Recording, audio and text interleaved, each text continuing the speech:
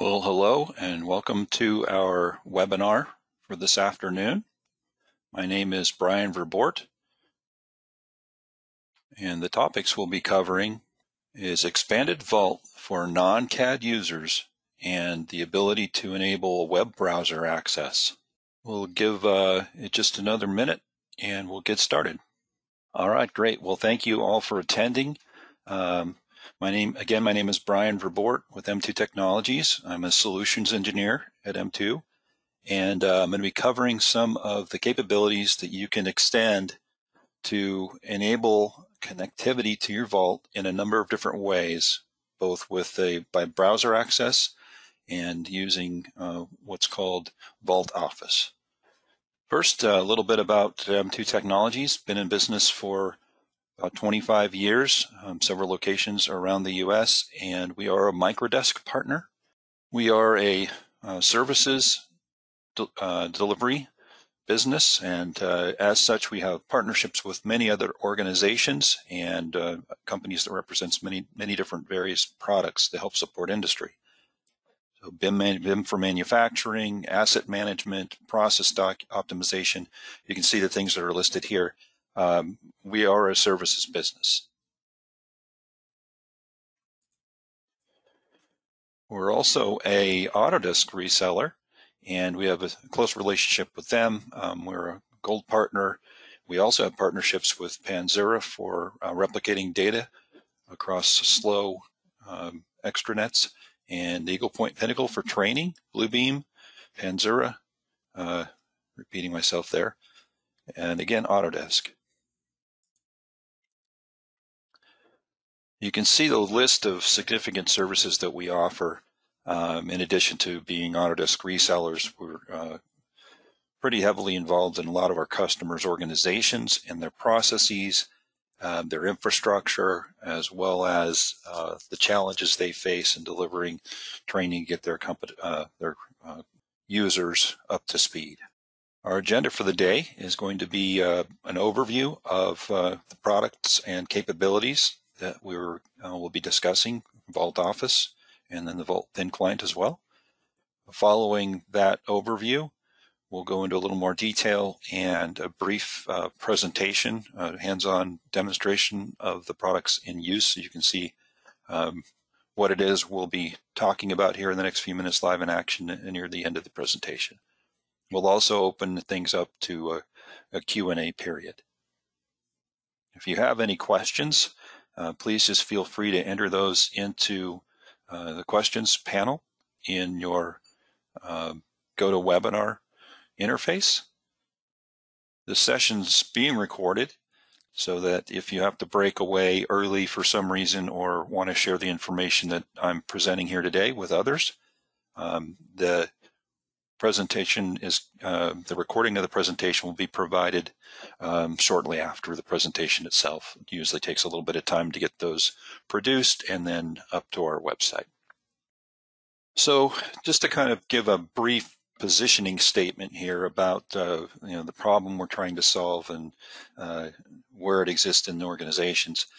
You're probably all too familiar with some of the scenarios that I'll be painting today.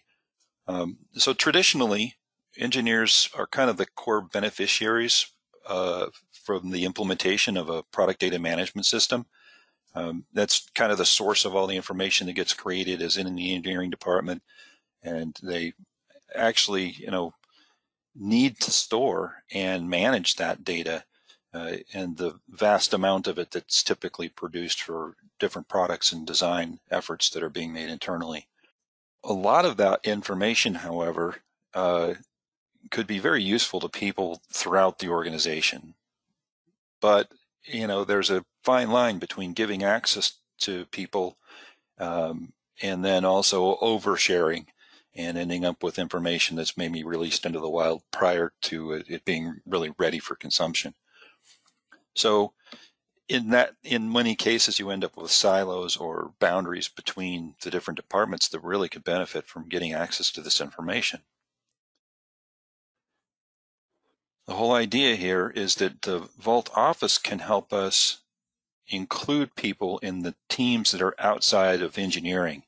And by providing ways that they can review and mark up designs, participate in some standard engineering processes and procedures internally, and using the data management capabilities to manage their own files that aren't necessarily CAD data files. Before we get too deep into the details of the product and its capabilities, just wanted to illustrate with a bit of a chart here. This is some industry information that kind of makes real and quantifies these challenges that we're talking about with the siloed information and the lack of sharing, many times out of a concern, a very real concern of sharing information that's not adequate or prepared for consumption yet.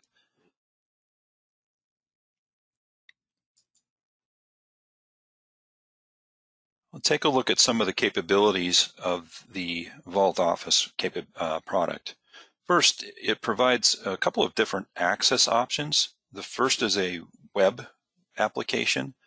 We refer to that as the Vault Thin client. What's nice about this is that it really requires no software at all in order to get access to the files. You just open up a web browser and you go to a link that gets configured for your Vault for access, and you log in. And once you're logged in, you can search and view and even mark up designs. You can see all the property information for the design and check files in or out of the Vault. The second option is an actual desktop application. It provides all of the same capabilities that we just spoke about, plus it gives the ability to assign lifecycle states to a process for files and items. The assumption here is that the information we're sharing today, it's positioned for people that probably already have a Vault installed and configured and working and kind of is being used by their engineering team. But we're trying to extend this. And certainly this information is helpful too, so that even if you don't have a Vault up and running, you can see what the Vault's capabilities are, even beyond just a general implementation, and the way that Vault Office extends that information to other parts of the team. So really our focus here is almost to speak to not so much the engineers. They already see a value in using a tool like Vault to manage their data and may have already adopted it, but really extending that. The tool already exists there. There's no reason that we can't grant access to it in a secure way and remove some of that over-the-wall siloing that happens in our business processes.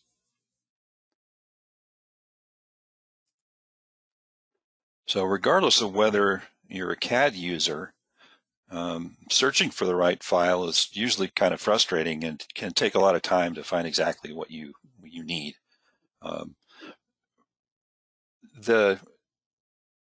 Both the thick and the thin client, or the desktop and the thin client, have the same searching capabilities. So regardless of which method you use to access your Vault, you can run a quick basic search that will look through all the file properties that are stored in the Vault in its entirety, or you can run a more advanced search and manually specify values for each property that you are aware of and know that you need to find the related documents for. You can also use multiple search criteria with using Boolean operations to narrow down the list of files. So if you do a basic search and get way too much information returned, then you just start approaching it using the laser-like precision of adding additional properties that you need to qualify for in your searching capabilities. Well, another common issue that can cause a lot of frustration and wasted time is not being able to view and provide feedback on designs because people just don't have the application that was used to create the information. So, it's not uncommon for, a CAD user to have access to that CAD tool, but somebody in purchasing or in a management role certainly wouldn't likely have that application installed on their computer nor have the desire or necessity to learn how to use it. So one of the things that the Vault offers is that models can be provided in a lightweight format that can be opened by anyone that they don't need a CAD file or a CAD application on their desktop. This also helps in the design review process. We'll talk more about that later, and certainly marking up and participating in that can be very helpful. The merrier usually in those scenarios and cases. When doing markups, files can be managed inside of the vault, and those markups can be attached directly to the design elements themselves, so that everything gets tied together and visibility is very discoverable when you see relationships between documents, a markup attached to a document, a CAD design. I mean, you know that markup's probably related to that design in some shape or form. So using the Vault Office desktop application, you can also participate in the release and change order process. So you can modify lifecycle states for both files and items in the same way that you do in the current Vault professional environment. And there's a viewer built right into Vault, so you can review the 3D models or the 2D drawings directly inside the application. And again, you don't need a piece of software or CAD tool in order to accomplish that. You can also, with correct permissions assigned, initiate a change order and participate as reviewers or approvers in that release process of maybe a new design, or participate in the revision of an existing design. Those markups and the access to participate in that process are critical. It's not uncommon for an engineering manager to not be hands-on active with a CAD tool, but doing more of a managerial function and participating in these processes and procedures. They don't need to have a full-blown CAD tool installed in order to participate. Other options with the desktop application is you can run standard or custom reports, which is super helpful, so that you can see real-time information on the files, the projects and sub-projects, the items, the change orders open against a design. The dashboard report can also be used to view the current lifecycle state and designer activity, so that you can get a visibility on where that project is currently and the design files that are generated against it. And just a quick, easy to create report exposes that information to someone that might find it very useful managing a project manager that is in process, without having to walk around and bother people and call 500 phone numbers to get a sense of where their project is. Permissions are a key component here. We don't want to extend the information until it's ready to be viewed, and we don't want to extend information at all to people that don't really need it. It's not necessary to extend to. So permissions and security become a critical component of the extending of this data, the exposing of the data to the rest of the organizations. So it makes this whole process is easy. You can set up access permissions for users or groups. You can use project folders and set permissions at the folders, all the way down to individual files. And you can also set up permissions for who can modify different aspects of the design, a lifecycle state, or change a file, or change limit the access based upon current life cycle, or move a design from a work in progress to a released state. So things like an example would be the shop floor. You only want the shop floor or even the sales team to have access to files that are in a released state. And that's certainly very achievable with just a permissions configuration that accommodates those users, gives them what they need and no more. There's also almost forgot to mention, there's also the capability to set and manage those user permissions using Active Directory. Custom objects can be powerful as well, and a lot of companies use these to manage project information that isn't stored easily in a file. So an example there would be supplier lists, design or project tasks, the project team contact information for your other team members. Who do I call if I have a question? Virtually any other process that might be unique to your business. These custom objects are displayed inside the vault, and you can see them in or via Vault Office. You can manage them with the same category, life cycles, and schemes, and you can use the same transition rules and capabilities. They're also available for these design files via the Vault Office application. In addition, the actual design files like 3D models and drawings, a lot of product documentation is created, and they're typically unmanaged. Things like imagery and quotes, specifications, maintenance reports, and operating manuals, field service reports, bulletins, it goes on and on.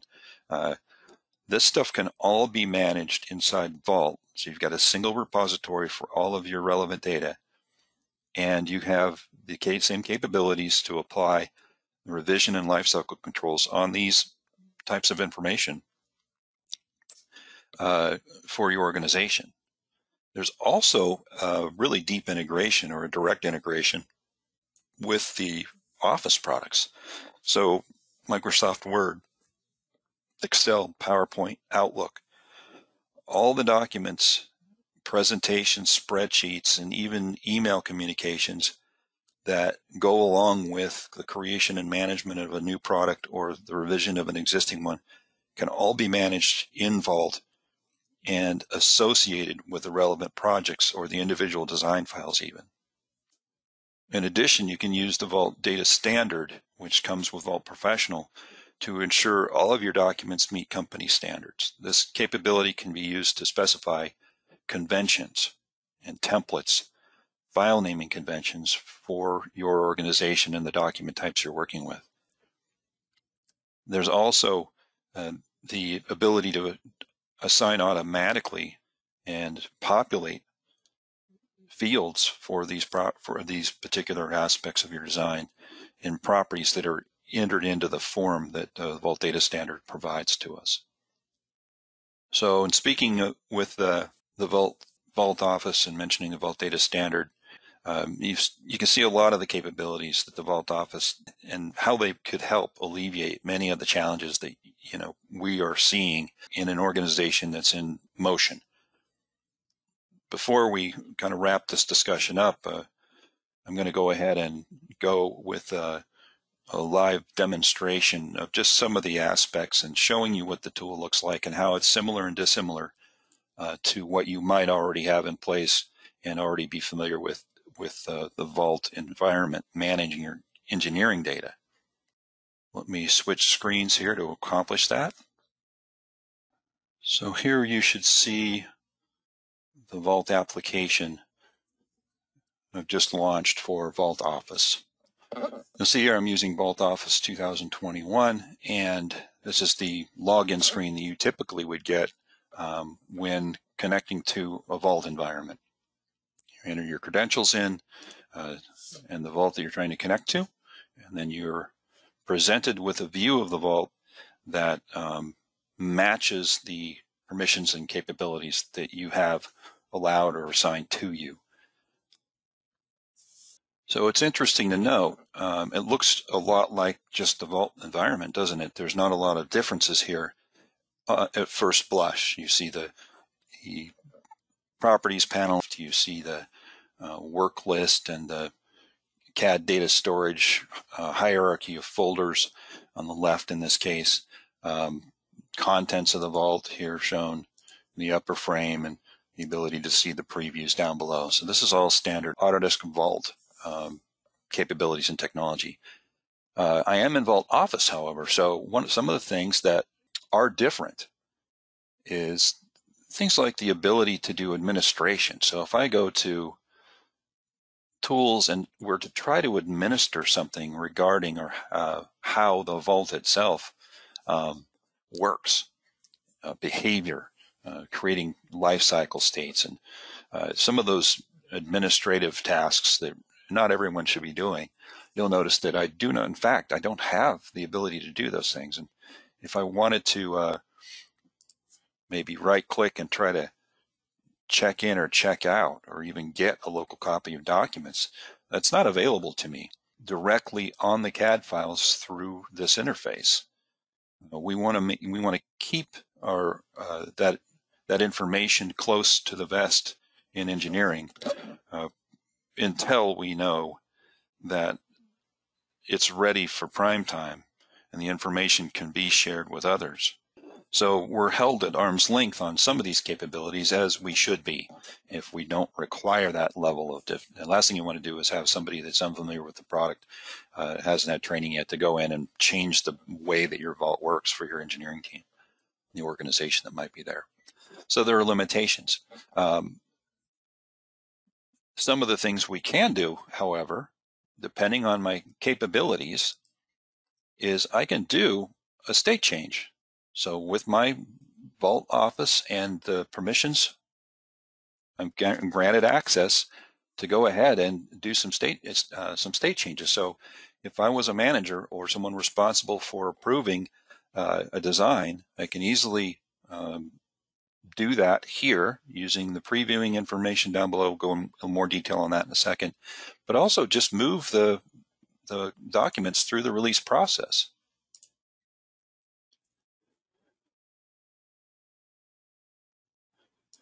Things that I can't move, I won't be able to. So if I don't have the correct permissions for a document, or I don't have permissions to move a document from a lifecycle state of work in progress to released, it just simply won't happen. Again, I'll spend a little more time down here in the preview window because that's also a fairly significant key in making sure that our documentation is understood clearly by people outside the organization. So with Vault Office, I get the same capability that an engineer has when parsing through the vault to find things of interest, of importance to me. So I can simply select something and take a closer look at it in this Vault preview window. You can see I can pan and zoom. I could determine, the current revision level, the description information. I can also look at the bill of materials that comes along with, the use of a tool like Inventor that has the bill of materials management and creation environment in it. So these are the types of things that we're capable of doing with Vault Office. I don't have the Vault Vic client installed on this computer. It's simply not there. So everything you can see that I'm doing here is done, I'm accomplishing with the Vault Office product itself.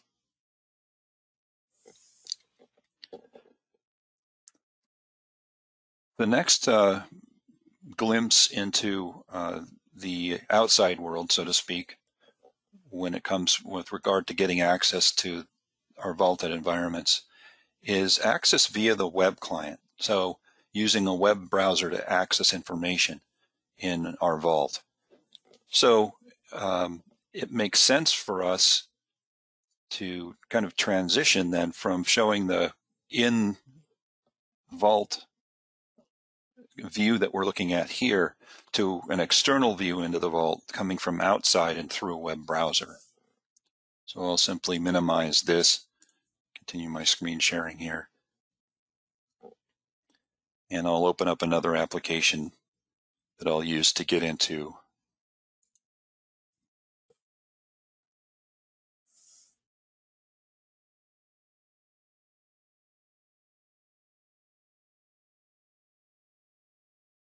So I've already got the vault configured to open up access to the outside world. So that's the URL that I would be using to access my vault. And it's totally configurable. Notice I'm doing this from within Internet Explorer. So in the process of connecting myself to this view or the access to the vault, of course, you would anticipate and expect that we have the ability now to use the credentials and security, and along with it, the roles that are assigned to my account. So I'll be authenticated into the vault and restricted with my credentials to only access things that we want to be able to see to display to the outside world. Frequently, this access is going to be restricted to showing or displaying only released documents. So much like the folder structure, the hierarchy in our Vault environment that we saw previously on that left panel, we have the same structure that's built out here. But you'll notice I'm using a web browser to accomplish this. And I have the ability here to just simply either drill down into or search using the same search capabilities that we have in the Vault environment itself within what's normally a CAD design tool. I could search this through my web browser and find particular documents by putting in criteria here. One of the beautiful things about this is that you will notice that as I'm going through here and either browsing or doing searching to find my way, it's only showing me released documents. So there were many, many other documents associated with this design. They weren't released. You saw me release some of them, and that's why they're shown here. That's why they're displayed. They wouldn't be shown here if they weren't in a released state. Notice that this gives us revision information as well. So when we're taking a look at some of these documents, we can drill down in on them and determine whether, okay, well, I'd rather see maybe the 3D model as this as opposed to the 2D drawing. But we do have access. We've got a little, I think I got a connection problem here. Hopefully that won't be continuing. So in this case, I'll have, well, let me just say, I don't want to see the drawing necessarily. Maybe I want to see that something's related to it. So one of the components.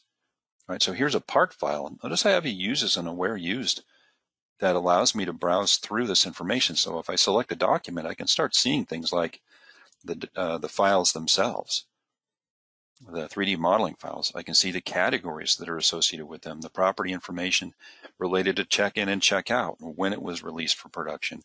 All of these things are absolutely readily available to me, and I can use them to my benefit here.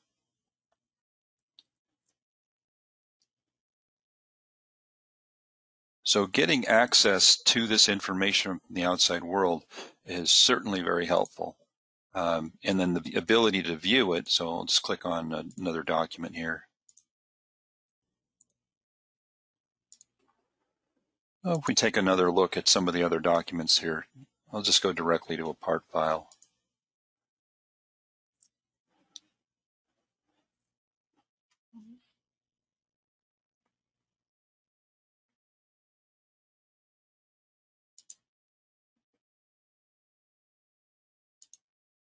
I guess I selected a drawing again. That's okay.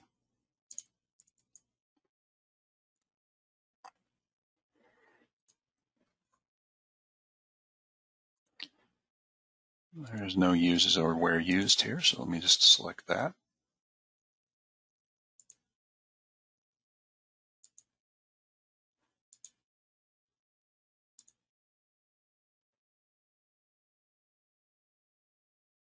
And there's a part file that's in a released state. So we'll just take a closer look at it. So I see a reasonably good preview there. I see access to uses and where used information, but I can also do things like view the document. So if I wanted to preview it, I could use that. I could also download the file. And you'll notice here, as I do that, it's lightning fast. It's not because my system's so quick. It's because we're really not looking at the CAD model itself at all. This is the lightweight viewable that we're looking at. So I can choose to open this a number of different ways.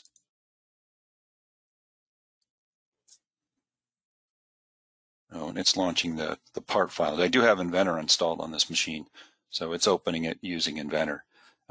Typically, we would want to use the TWIF file, so we would download and view the lightweight viewable in this case.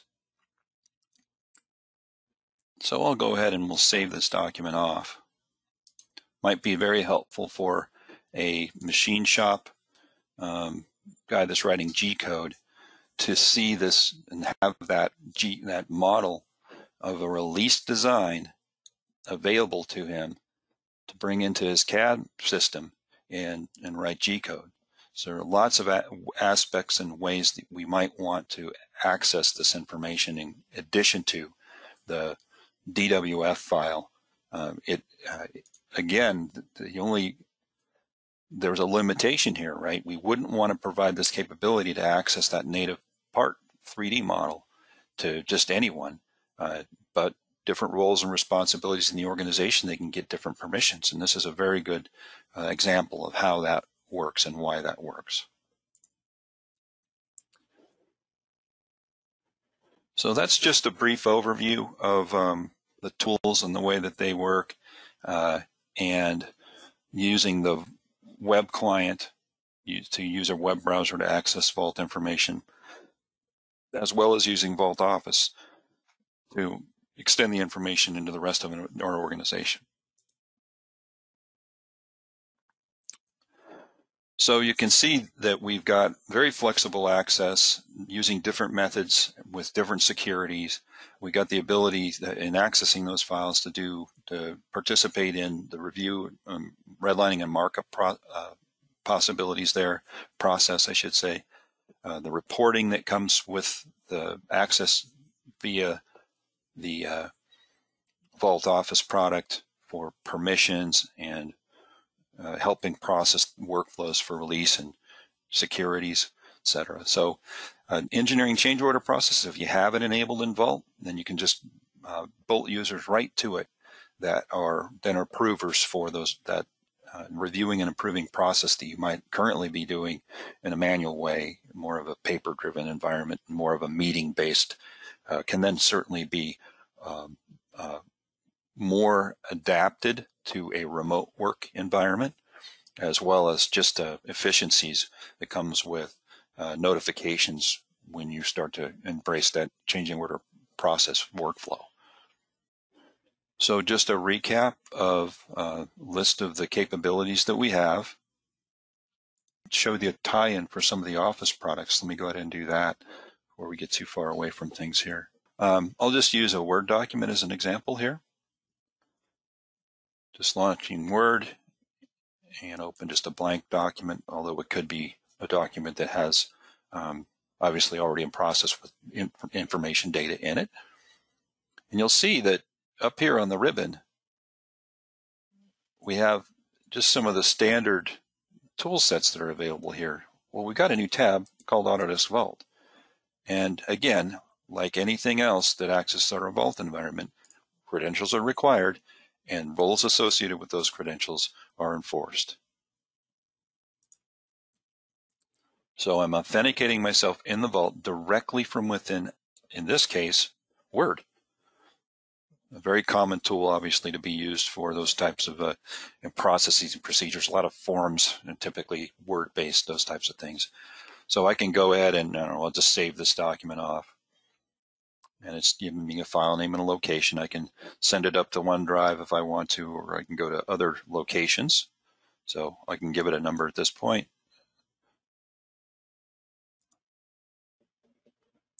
Other save options, saving as, etc. So when checking the document in, so let's say I had added something of value to this document, it makes sense for this file to be saved to disk first. And so that's exactly what we'll do. And then the location, I'll put it in a documents folder. You can see that I'm given context that's going to be placed in. So right now, this is the whole folder hierarchy for the designs that we were just looking at. And I can traverse that directory structure and add this document right to the correct location for the project that we might be using here. So you can see it's telling me what it's about to do. We can make a determination as to what to do with the working copies that are about to be placed in. So if I close and delete that, then the only document will exist. There will only be one copy of the document that exists, not the one on my desktop, but the one that's being vaulted right now. I can add comments here.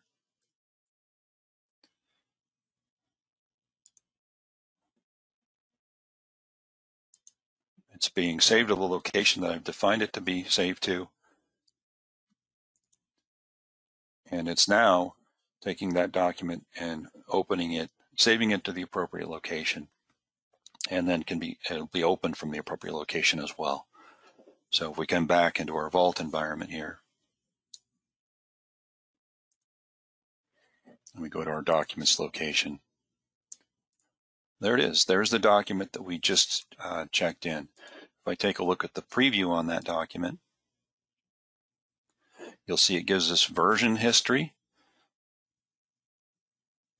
So I can see the entire list of versions. Or I can choose to open the document directly from that location once I've determined that's the one that I intended to either review or modify in some way, shape, or form. The other thing that we might want to do is to obviously do some modification to the document in some way.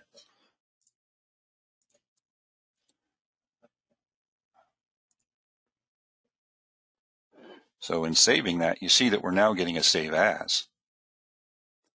Well, it's because I don't own the document. So in the Vault environment here, the workflow is the same as it is for our engineers. And that would be to check the file out for editing.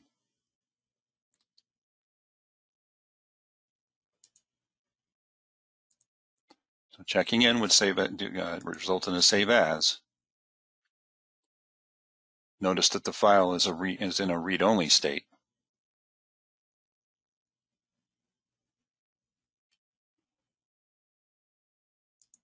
And then simply doing a check out would give us ownership on it.